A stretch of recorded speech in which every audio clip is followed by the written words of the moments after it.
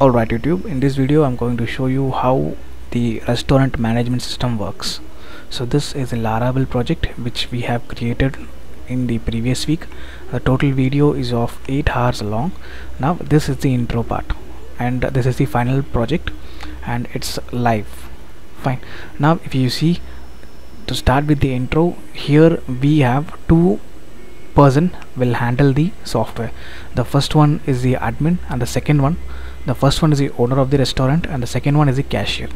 So here if you see, the owner is Vishal and cashier is Suresh. So let me show you. If you click on the restaurant app, the owner has access to management module, cashier module and report module. I'll make sure what each module has in between, but let me sign up with cashier and show you how does it looks for cashier. So this is the cashier just have only access to the cashier module.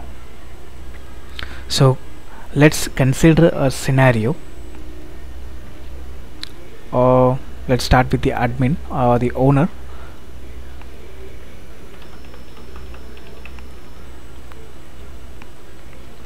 So let's get into the first part, which is management. Here the owner can create category, can create menu, can create table. Let's see what is category.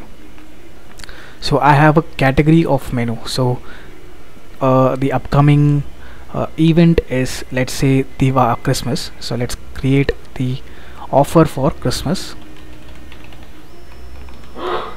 Click on submit and a category is created. You see, category is created. If you want, you are free to edit this. And if you click on menu, and these are the menu which is already been added. So if you want to add, create it. Let's call it a South Indian dish of price 50 rupees. Validation is also added, that's what it's saying. So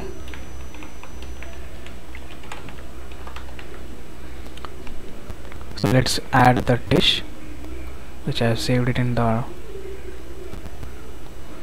and it's 3 pieces, and let's add the Christmas category. Click on submit and you see, with the alert message, the dish is added. You see, piece 3.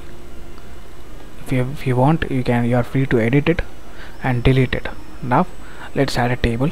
At present, in our restaurant we have 5 table. Let's add one more table, which is C1. Click on submit. So this is the role of the management module. So we have added category, menu and table. Fine. Now let's get into the cashier. What cashier will do? Let's access with the cashier. Whatever the cashier do, the owner can also do, but the work is specifically for cashier. So consider a cashier has all access table. Consider there is a table A1. In the A1 there is a customer has ordered lunch. So these are the categories: dinner, weekend, breakfast.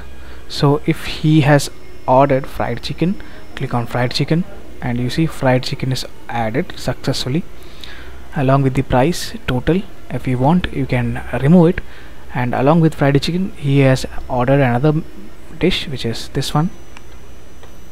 So if I click, you can see, if he did not want, you can click on this delete button and it will be deleted. Likewise, after all the thing, that means after he has ordered all the values, if you want to pay, you just have to click on confirm order and click on payment and take the money, 200 rupees. You see, if he gives 150, it says there is a change of 150 rupees, 50 rupees, and he has ordered cash or credit card. Let's make it credit card. Click on save payment, and after that a receipt has been generated. So if you see fried chicken, total price 100, burger price 100, total price 200, credit, paid amount, and if you want to print, click on print,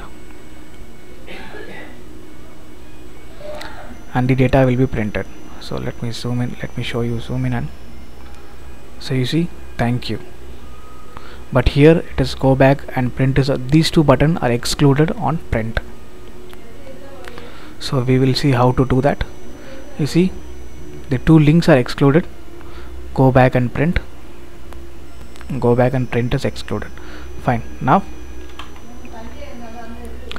this is how the cashier generates the payment. So now it's time for the admin. In case admin wanted to see what was the report of today, we saw we have purchased 200 rupees, customer has purchased 200 rupees. In to see the report, the owner has to click on the report and click on the date. Today is 14 and ends on 14. Click on get report, and you see this is what Suresh has made, 200 rupees, and the receipt ID is 20. Fine. Now if you see, this is of table. The same way the admin can also be a cashier.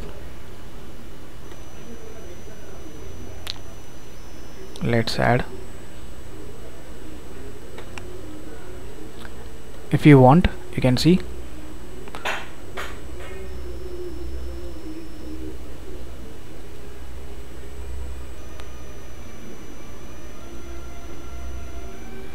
now you can confirm this order and click on one more. You can see these two are confirmed and this is not confirmed. You see delete button is there.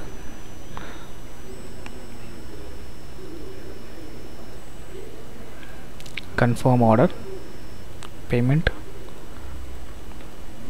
650, it's by cash.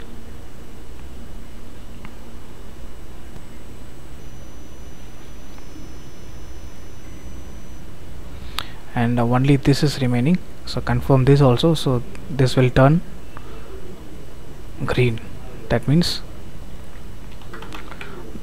the payment is done for this particular table. Now let's check the report. Now we are logged in as admin from 14 till 14.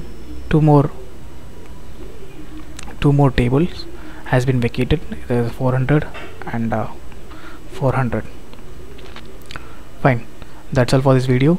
We have created the complete video, complete project from scratch with the source code, and in this video's description you will get the source code of the Laravel folder and the database backup. That's all for this video. Thank you so much for listening.